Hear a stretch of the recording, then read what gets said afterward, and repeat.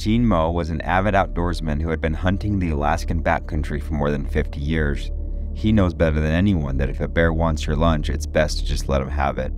It was November 1st, 1999. Gene was hunting deer in the wilderness near Kodiak, Alaska. He had been out all day and it was almost dark when he finally got lucky. At about 2 o'clock, he saw another buck and decided to take it while there was still enough daylight to get back to Afghanak. His hunting partner didn't show up, so he began skinning it out alone. All the meat was off the carcass and laid out on plastic, and the heart and liver were in his hands when he heard the blood-curdling roar. Gene snapped his head around at the ferociously loud and deep, bawling roar of a close and angry bear. At first glimpse, he knew he was in for the fight of his life. This was no trotting charge of a bluffing bear. Both front paws reached forward together, and each leap of a galloping bear going in for the kill. Gene made one instinctive step towards his rifle just 5 feet away, and then recognized that the futility of dropping an inferior weapon to grab a superior one he'd never have time to shoot. The knife he had been using to skin a Sitka black-tailed deer was still in his hands, so he thrust it forward to meet the raging bear's wide-open mouth, hoping to shove it down her throat. He missed the throat, and as the knife slid along her head and the bear bit down on Gene's right arm just above the elbow, taking out a big chunk of flesh. He could feel her trying to tear off the arm completely. He quickly reached over her head with his left hand to jab a finger in her eye. He rammed his finger in as hard and far as it would go, then twisted. This experience proved to be so new and so intolerable that she relaxed her grip on his arm and tried to pull away. But Gene's left arm was still over her neck. Thinking he might be able to put her on the ground in a more helpless position, he attempted to bulldog her as he had young bulls during his youth on the farm in Minnesota. Big mistake. She flipped her neck and threw him 8 feet away. Having watched bears doing a lot of berry picking and digging, Gene knew she'd swing at him with her right paw. Like humans, the majority of bears are right-handed.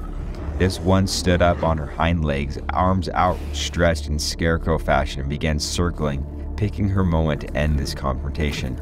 He was certain that she was standing on her hind legs to place that right paw at the best level to accomplish a swift swipe to his head, ending the whole ordeal.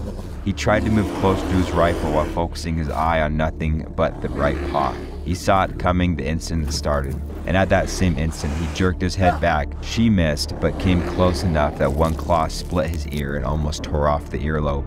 She began circling him again. Gene knew that he had to get inside that right paw to survive. She was literally beating him to death. She came at him fast on all fours, and this time Gene was stepping off with his left foot, right foot still on the ground, as the paw started to swing. The paw missed and swung around his back, so she bit a large chunk out on his right leg, just above the knee instead. The pain was severe, but now Gene was inside the right front paw and against the bear's shoulder, with his left arm over her neck. His right arm had no feeling, and flesh from above the elbow hung down to his finger.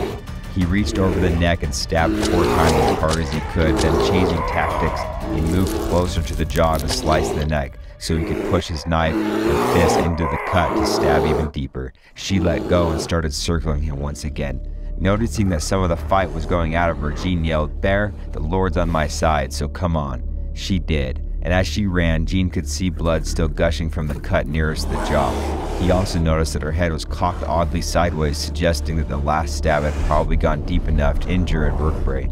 Terribly battered with loose skin and flesh hanging from his arm, claws gashing in his shoulder, and painfully dragging his right leg, 6'3" Gene tried to stand tall and move towards her, looking as menacing as possible. It didn't stop her from charging. All Gene had left now was a little prayer and the advice of a dog musher friend who said a blow to the nose from a light club he carried would stop nearly any animal. Gene drew back his left fist, and as the bear leaped at him, he threw the hardest punch of his life. He missed the nose but struck her cocked head just under the eye.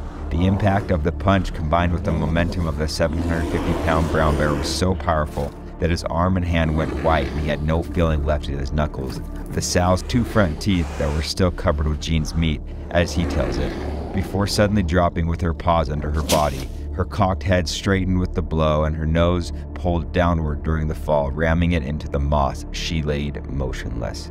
He believed this one was dead from damage he had inflicted to the spine with his knife and fist, but he wasn't taking any chances. He stepped back to get his rifle before he could shoot. However, he had his first free hand of the knife, but found that he could not relax his grip.